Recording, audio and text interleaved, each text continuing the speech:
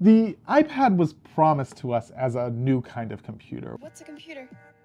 One that would be super portable, be easy to use, and have basically endless battery life. And while it does have a place in the household as a consumption device, think like YouTube video watching or playing casual mobile games, it never really became that productivity powerhouse that Apple has tried to convince us that it is. That said, if you have an iPad lying around and it's your primary computing device and you want to try and learn how to program or even get your ideas onto the screen and start prototyping and tinkering with the idea of game development, it's not a complete waste of time. It is challenging and the options are not vast and there's not a ton of stuff out there, but there is some stuff. So I wanted to take a couple minutes today and just go through what I found to be the available options if you want to develop games on an iPad right now. Let's start with the first one, which would be the native option, Swift Playgrounds. I've talked about Swift Playgrounds on this channel a few times.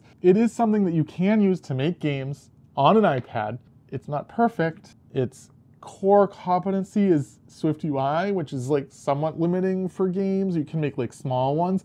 You can inject a sprite kit view into a Swift UI app using your iPad, which does open it up a little bit more because then you do have the option to add some physics and stuff like that to your game.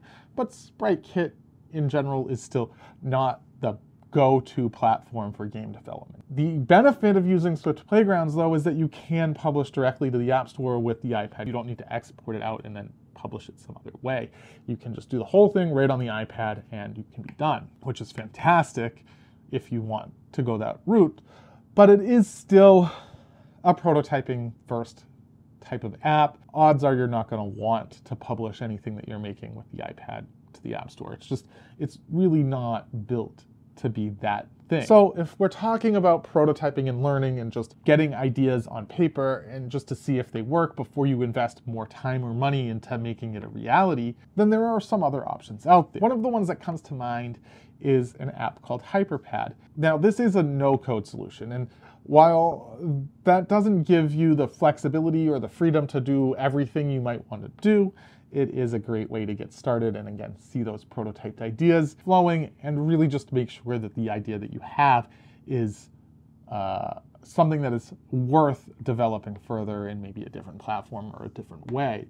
HyperPad is really casual, so even if you have like a big idea, you're not going to be using HyperPad for that. But from just a fun way to get some ideas and get comfortable with game development and the many other things that go into making a good game other than just writing code, HyperPad is an option and it's really fun and it works really well on an iPad. Another interesting approach that I've seen thrown around in some of the Reddit forums that I've perused or whatever, this particular suggestion was kind of interesting to me where if you're artistically inclined, you could use Procreate to create your game art, and then you can use Scratch on your iPad and you can make little Scratch mini games. Now you will need to use the web for Scratch because there is no native iPad app for Scratch.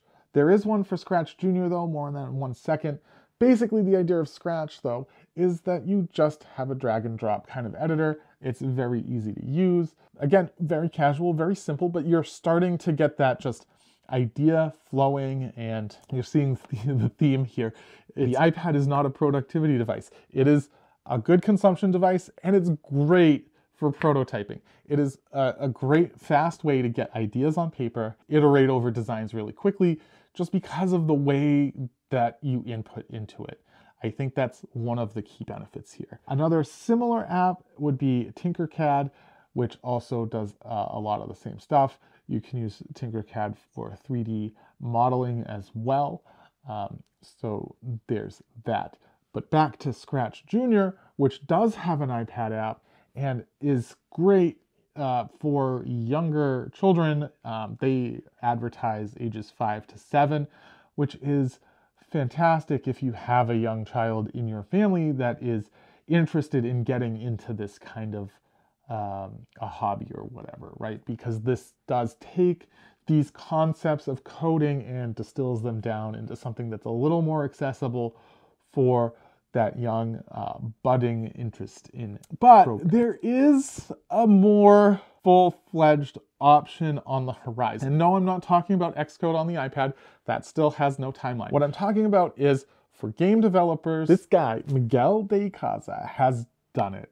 He has made a port of Gdau that runs on an iPad. And he's done so in a way that looks just fantastic. Now, I don't have access to the beta, so what I'm going to do is link a couple of videos in the description where you can check it out for yourselves and just see how much work he's done, because it not only is Gdau on an iPad, but it looks like it belongs on an iPad. So the two videos I'm going to link are the one where he's on stage talking about this and kind of everything behind the scenes and whatnot. And then there's another video made by Games from Scratch, which I think does a great job of providing kind of an overview of the beta itself, how it works, what it looks like. And he does a much better job than I could ever do of describing it.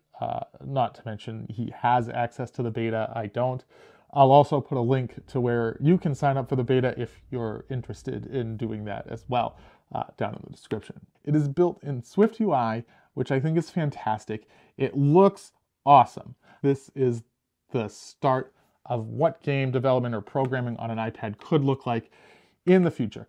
It's not going to be perfect. There are several limitations. Buggy, it's in beta. You know, you get the fair warning, it's not finished. The point I'm making here is that if you have an iPad and you don't have a computer, you are not just out of luck. You can get ideas on paper, you can prototype your ideas, and you can see if they're fun, if they're interesting, because just because you have an idea doesn't mean it's a good game. There are lots of ideas that in your mind, they sound really great. But once you start putting them down and start actually playing it, the mechanics of it, you find out very quickly that it's not the game that you thought it was. And you're having a fast, easy way of doing that, even if you are a seasoned programmer. Having a fast, easy way to do this that's accessible and portable and low friction to enter into the ideation of a game, I think is fantastic. And the more ways we can get that, the better